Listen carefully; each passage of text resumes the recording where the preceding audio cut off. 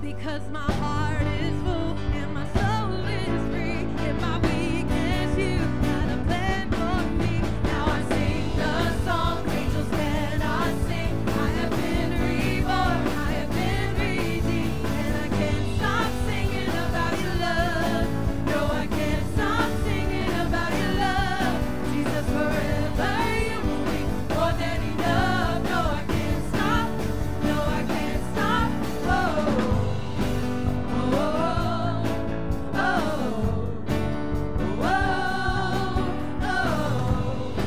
oh, oh, oh, your love.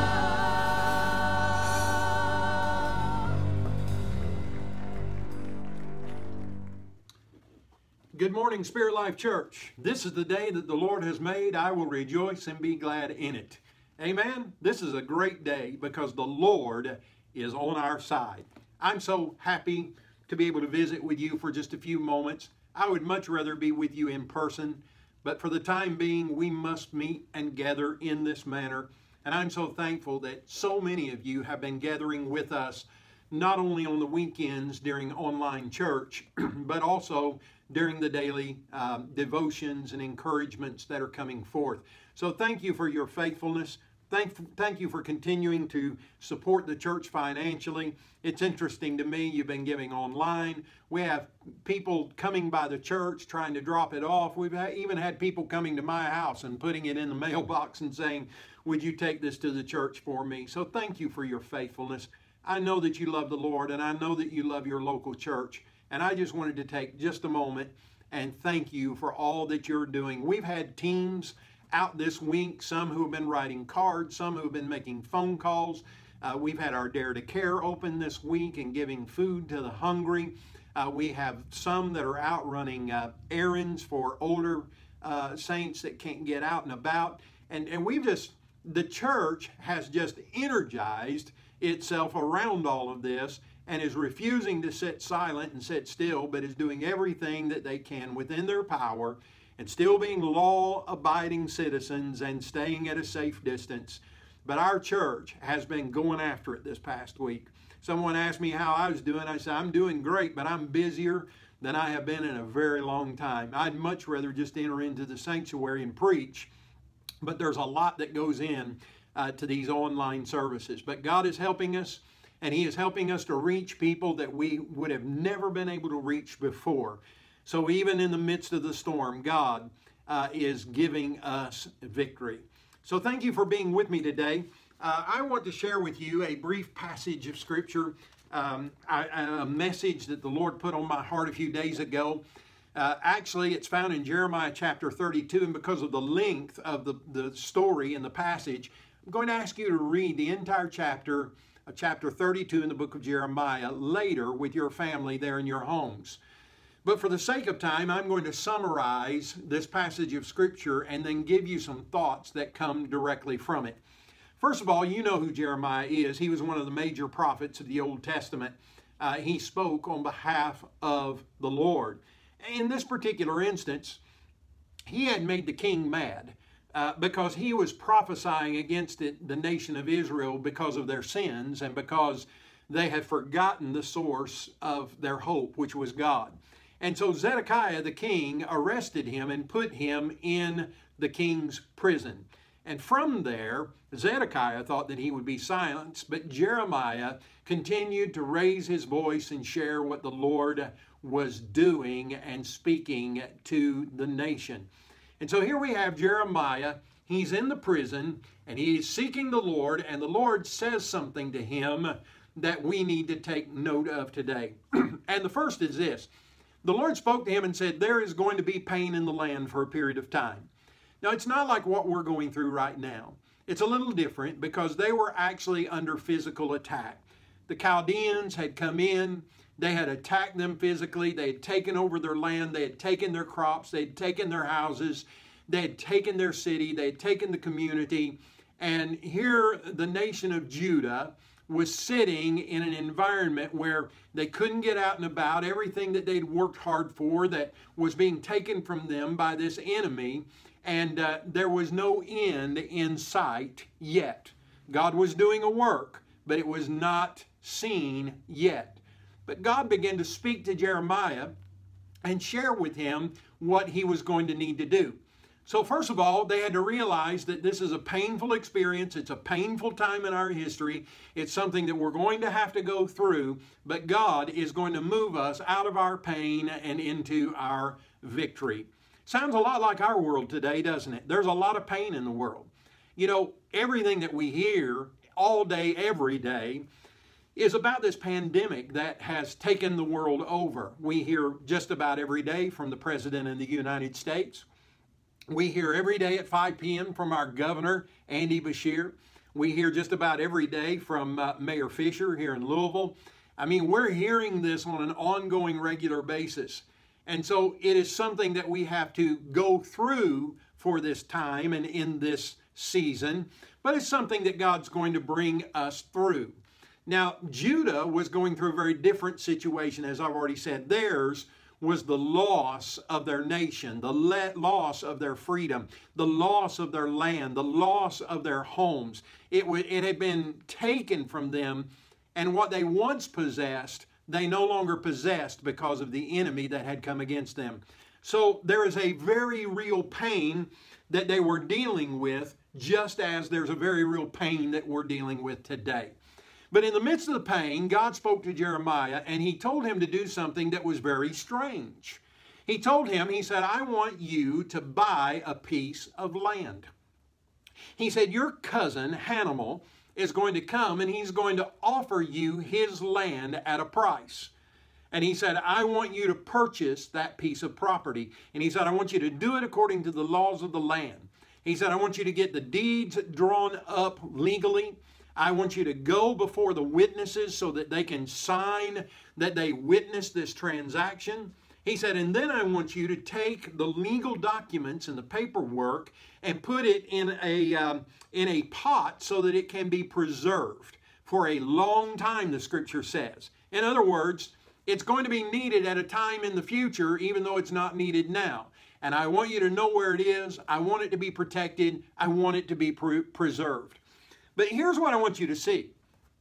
What God was asking Jeremiah to do was to be proactive in possessing something that had not yet come but would come in the future. He wanted him to do something that made no human sense. Now remember, I'd already told you that all the land was under the control of the Chaldeans. All the land was in the hands of the enemy, but God spoke to Jeremiah and he said, I want you to buy Hannibal's land and possess it. You may not be able to go there today. You may not be able to set your feet on the ground today. You may not be able to use it today, but I want you to have it deeded to yourself, and I want that deed done legally so that when the day comes for you to be able to use that, it will be there. And I want also to be able to show my people that this is not going to be something that lasts forever. And in the future, there's going to be a move of my hand in their lives, and I'm going to do something that they don't even know at this point what it is. Hey, listen, God wants us in this season of waiting, in this season of imprisonment, if you will. He wants us to prepare to receive something that He's going to bring into our hands in the future. He wants us to be proactive. He doesn't want us to just sit around and say, well, I hope this all works out. No, God wants us to start doing today what will bring victory to our lives in the future. God wants us to speak faith now. God wants us to make moves now, financial moves now, that will bless us in the future. God wants us to put our eyes upon Him and expect that this isn't going to last forever, and when it does break, and when this pandemic is over, that we're going to have everything that we need to not only survive, but to thrive in life, because we have done now what needed to be done to set the stage for what will eventually happen. Be proactive. Be people of faith right now. Be people of prayer right now.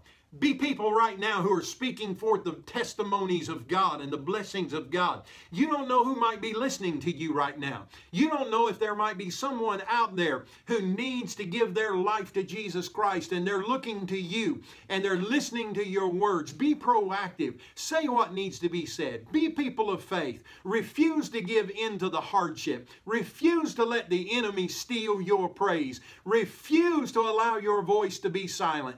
Plant the seed today. Plant the word of faith today, because I'm telling you there is going to come a time when this all breaks, and God is going to take the seed that we're planting now, and He is going to bring fruit into our lives and fruit into our church. I don't know. I know you're in your living room right now, and I'm here in my office, but I just feel like we ought to pause for a moment and say, praise ye the Lord. Amen. He is good, and I'm expecting good things from His hand. He wanted him to have the deed to the land. He wanted him to buy a piece of land even though he was currently in prison. He wanted him to buy a piece of land that was being held by the enemy, so that when the enemy was defeated, it would be deeded to him, and he would be able to use it to upbuild the kingdom of God. Isn't that good news? Be proactive today. Begin planting seed today, because this will break. This will pass. In the very near future, we're going to only talk about the pandemic as something that happened yesterday, of something that happened last year, of something that happened before. And we're going to find ourselves standing in the realm of divine and eternal blessings. Amen. I'm thankful for that. So be proactive in possessing what God wants you to possess in the future. Take it by faith now. Pull it into your spirit now. You need vision. You need to be able to look at something with hope in your spirit. You need to hope for what God has. You need to expect what God is going to do in our lives.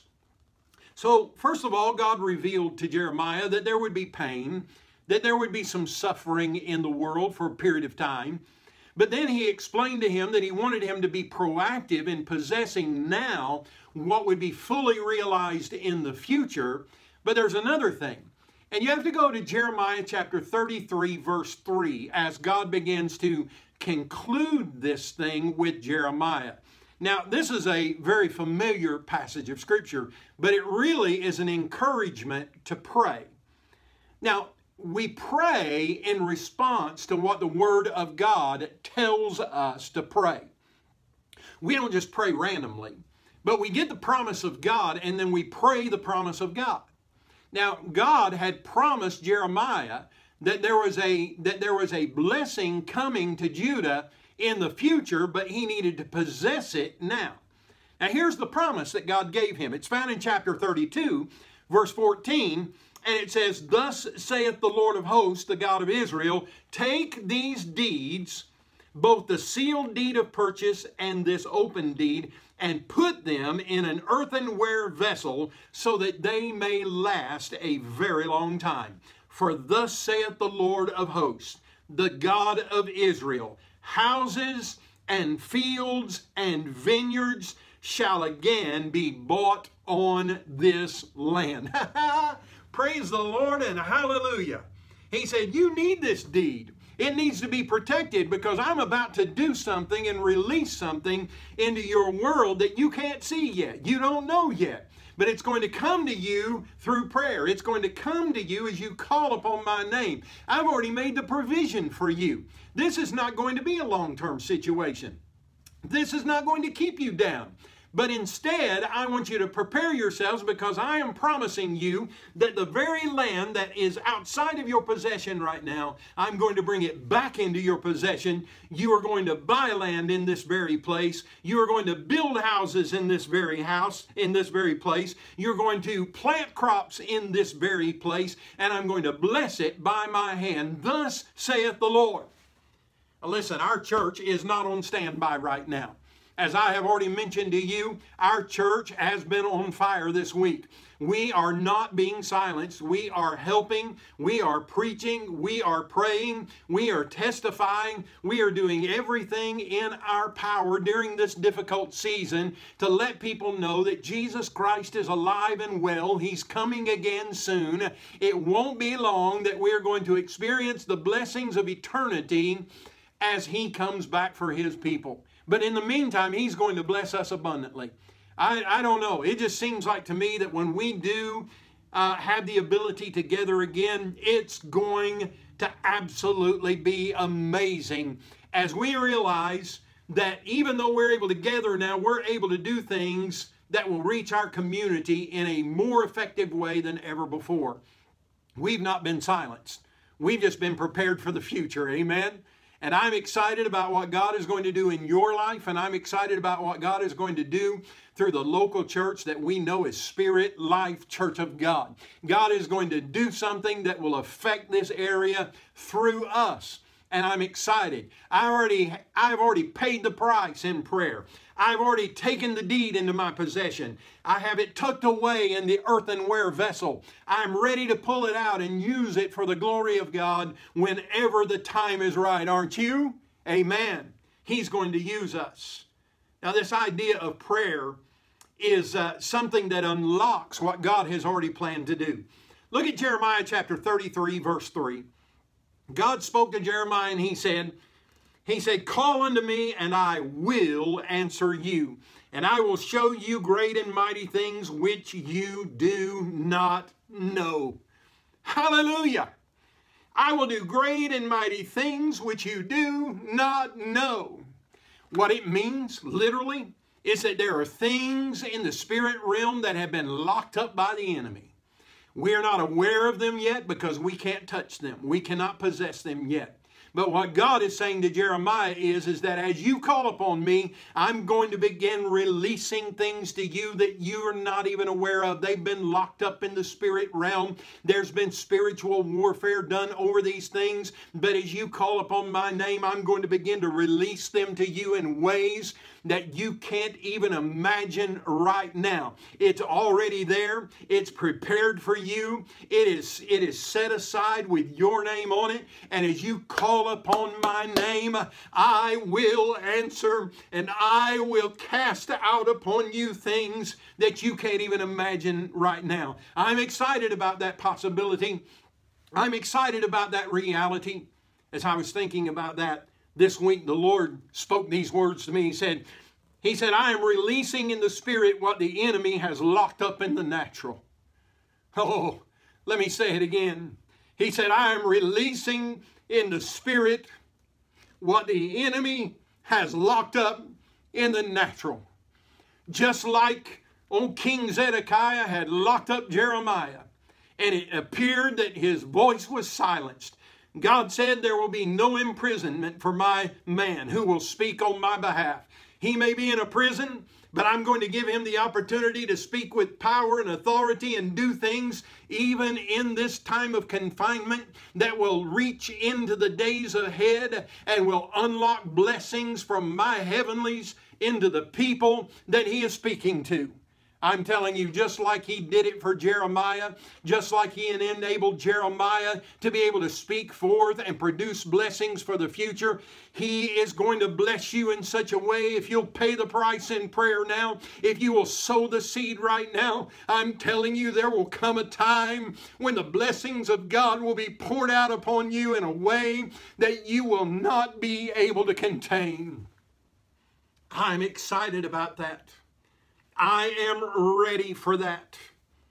And so as I was thinking about this time of prayer, I thought about 3 questions that I might ask myself. And the first one is this: what am I expressing? Listen, I don't want to be expressing doubt in this time. I don't want to be expressing unbelief in this time.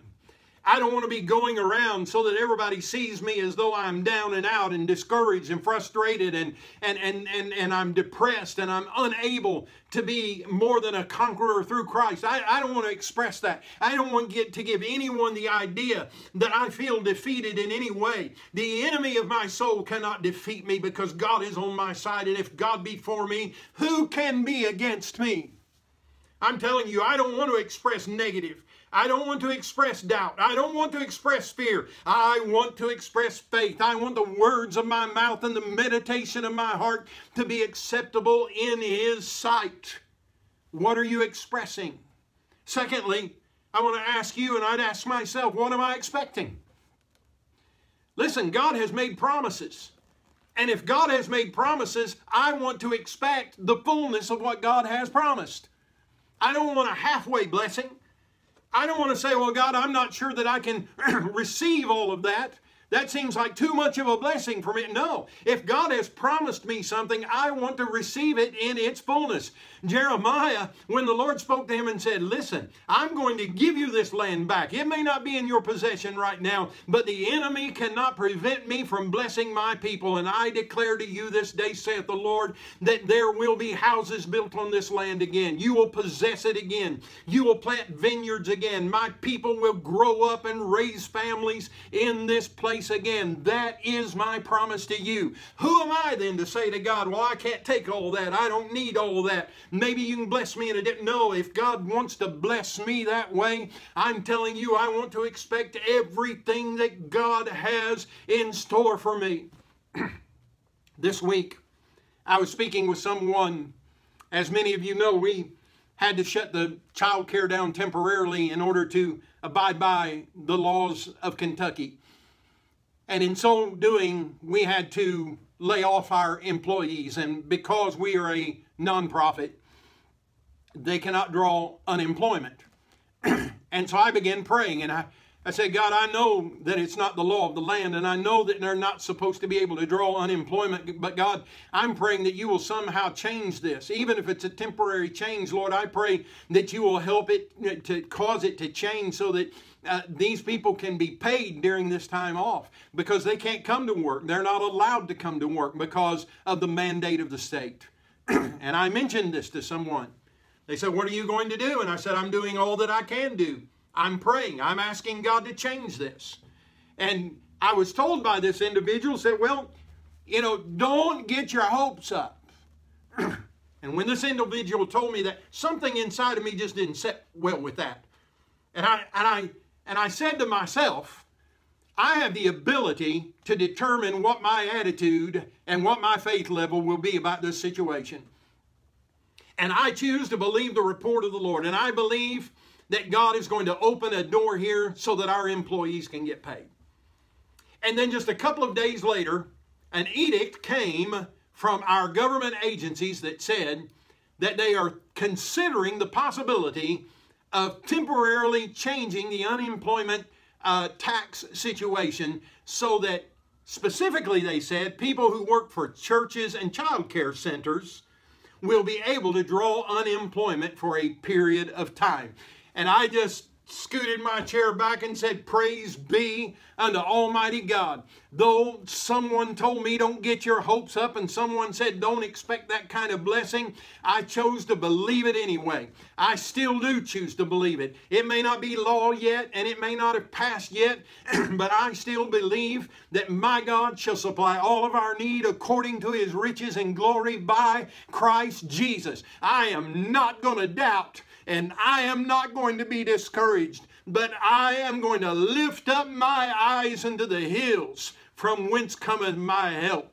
I'm telling you, I'm expecting the very best in this situation. I'm expecting to overcome in every way.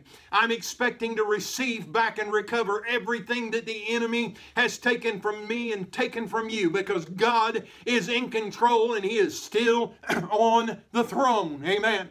Praise Him for just a moment. Just get up from your couch right now and begin to glorify the name of the Lord, for He is worthy, He is mighty, He is an overcomer, and because He is, we are. So I ask myself, what am I expressing? And I ask myself, what am I expecting? And then finally, as I begin to close, I ask myself, what am I experiencing? What am I experiencing? Can I look at my life and say, oh, that's the blessing of God right there? Can I look at my wife and my spouse and say, oh, she's a blessing from the Lord to me?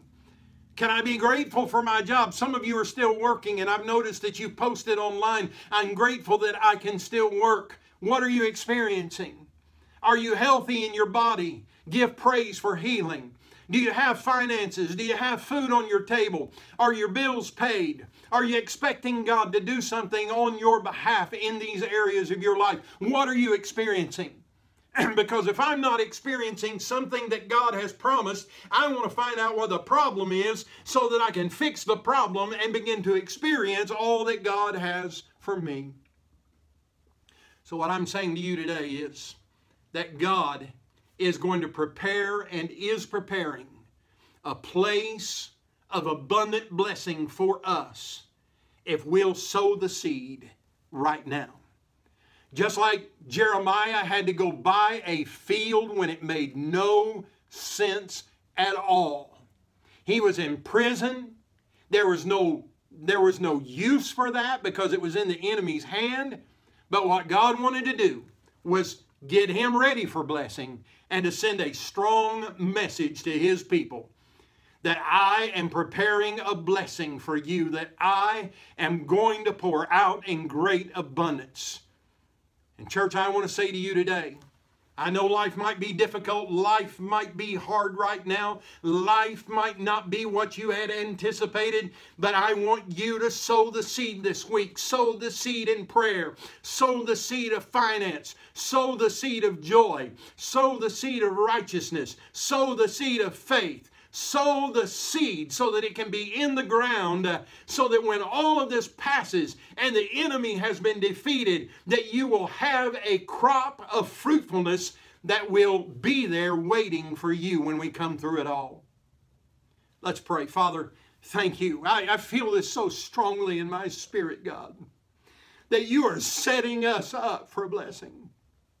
That you are setting us up right now for things that we can't even imagine. Things that may be on lockdown right now because of the enemy. Things that may not be released and loosed into our lives right now. But God, what you have in store for us cannot be locked down forever. It cannot be held by the enemy. It has to be let go. He has to set it free so that we can have it in our lives. And so, Father, right now, I come to you and I ask you to build the faith of your people and encourage them and inspire them to put the seed in the ground so that they will realize the fruit of their labor and the blessing of your hand. Father, I give you praise now, for I have asked these things in your glorious name. Amen. Amen. Amen.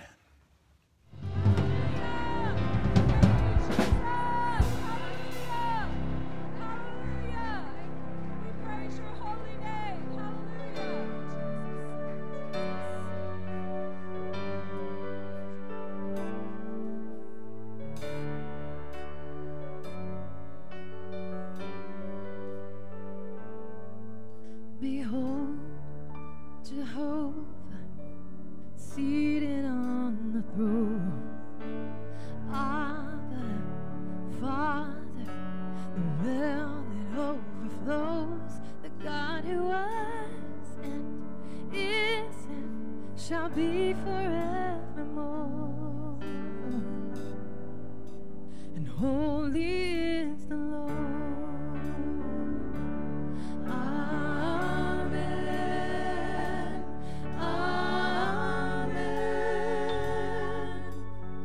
Blessing and honor and glory and power. Amen. Amen. Amen. Blessing and honor and glory and power. Amen. Behold, the way, the truth, and the light.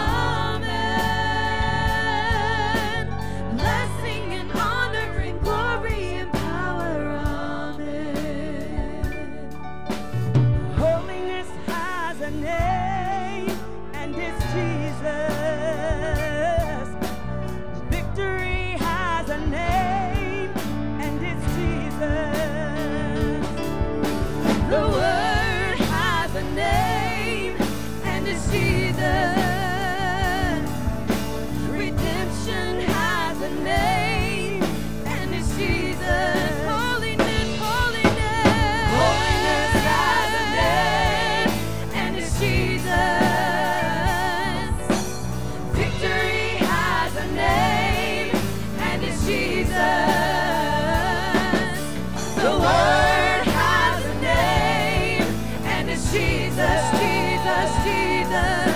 Redemption has a name, and it's Jesus. Amen. Amen. Blessing and honor and glory and power. Amen. Amen. Amen. Amen. Blessing and honor and glory and power. Amen. Amen. Oh, we sing amen. We give glory to you, Lord. All honor, all power, all glory, Lord. We worship you, Lord. Oh, we praise your name. All glory, all honor.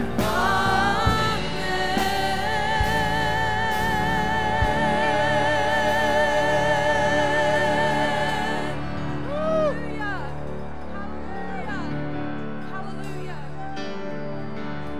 You know, in the Word, Thomas asked Jesus the question, and he says, how can we know the way? And Jesus answered him, and he said, I am the way, I am the truth, and I am the life. And I think about as we start a new year, so often we will think about gifts that we want from God. We'll see struggles that we have, and we'll say, you know what, I want this year to be a year of peace. I want this year to be a year of hope. I want this year to be a year of victory. But I want to remind us what the Word of God says. It says in 2 Corinthians, for it is the God who commanded light to shine out of darkness, who has shone in our hearts to give the light of the knowledge of the glory of God in the face of Jesus Christ. See, it's good for us to desire good gifts from God, but we have to remember that Jesus is the gift. He is our victory. He is our peace. He is our blessed hope. And so may we not just look to the gifts that we desire for Him, but let us look into the face of Jesus Christ in every single thing that we do. Because we know as we behold the glory of God in the face of Jesus Christ, we shall be transformed from one degree of glory to another. Aren't you grateful that He transforms us into His image from glory to glory to glory to glory? Lord, we praise you today, and we thank you, God, for your word. Lord, we thank you that you are the word. We thank you, Lord, that you are our victory. You are our hope. You are our peace. You are our redemption, Lord. And Lord, may we not only desire the good gifts that you want to give us graciously, but Lord, may we desire you most of all. And as we see and behold that you are the way, the truth, and the life, we will see those things begin to manifest in our lives in this year. Lord, we do desire miracles, Lord God, and we thank you for them, Father. We praise your holy name together. In the mighty name of Jesus, we agree. Amen. Amen. Hello. We're going to observe communion together. It will feel a little different from normal because we usually do this when we gather together. Although circumstances mean that we cannot be together physically, we're still gathering today in spirit. When Jesus shared his Last Supper with the disciples, he used what they had at hand, unleavened bread and wine, because they were observing the Jewish festival of Passover. Today, many churches continue to use similar elements when observing communion as a way of copying what Jesus did. But there's nothing special about the elements themselves. The importance of communion lies in what it signifies. It is a remembrance of the sacrifice of Jesus on the cross, how his body was broken and his blood shed for us. It also reminds us that we are one body. It is something we do when we gather in his name, and when we observe communion, we're joining with millions of other Christians around the world who are doing the same. Today, I will be partaking of communion with a peanut butter cracker and some apple juice. It's what I had at hand, and whatever you've been able to find for yourself and your family will be fine as well. The importance is that we do this together. Let's get ready. On the night when he was betrayed, the Lord Jesus took some bread and gave thanks to God for it. Then he broke it in pieces and said, "This is my body, which is given for you. Do this to remember me." Take the bread, please.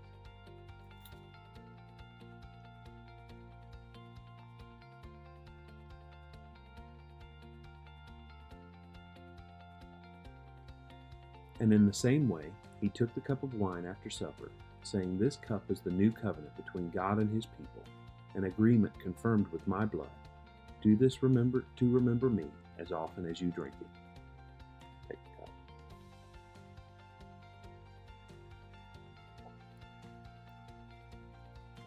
For every time you eat this bread and drink this cup, you are announcing the Lord's death until he comes again. Let's pray. Father God, we thank you today. We thank you that through the wonders of technology, even though we cannot be together physically, we can join together. We can come together and to worship you. Lord, we thank you for the many ways you've blessed us. We thank you for the sacrifice of Jesus on the cross. And Lord God, as we face the uncertainties of our current situation, Lord, we thank you that we can rely on you and on your Holy Spirit.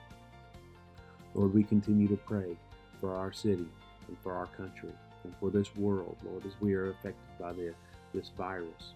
Lord, I pray that you would just touch the bodies of those who are dealing with this illness. And Lord, I pray that you would just give an extra blessing of grace to those who are working so hard to help those who are sick. Lord God, I pray that you would calm the anxieties and the fears that have arisen because of this, the uncertainty when it comes to jobs and income and where's our next paycheck going to come from. Lord, we don't have to worry about any of those things because we can rely on you. Lord, we thank you for all that you do for us. And Lord, we hold on and we will proclaim your death until you do return again to gather us together. And we pray in Jesus' name, amen. God bless you all and have a great week.